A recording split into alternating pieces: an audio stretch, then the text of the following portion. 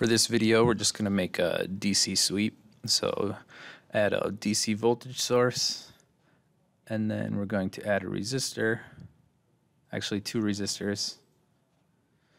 You can measure the voltage drop across them, draw your wires to connect them.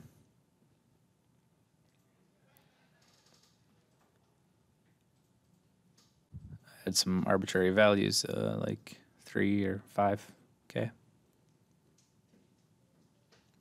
And then add your ground.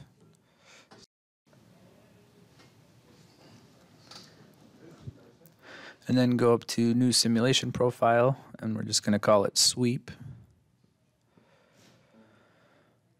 And then in the analysis type, just make sure you select DC Sweep. And then we have to select our voltage source. So for the name of it, you just choose the name of your source. So in this case, we have V1 as our voltage. And then the start value will start at 0 volts and sweep up to 10 volts. And then you have to add an increment, and here we'll increment 0.01 volts. So at every 0.01 volts, it'll take a measurement. And then that looks good, so hit apply, and okay.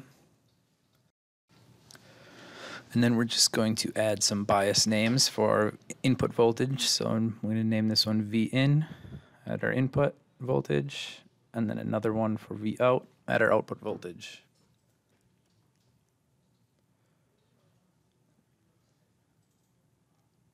And when they're named, you can hit play to run, and it will bring it up in another window. You might have to select it at the bottom. Then we're going to add our traces. So you add a trace. Make sure you have your everything deselected so you can see just the voltages that we're looking at, but you can't select currents. And then in your voltage, select Vin. Okay, and that'll plot our V input from 0 to 10 volts over time. And then we're going to add the other trace. So go back to Add Trace, select our V out, and okay, and there's our V output.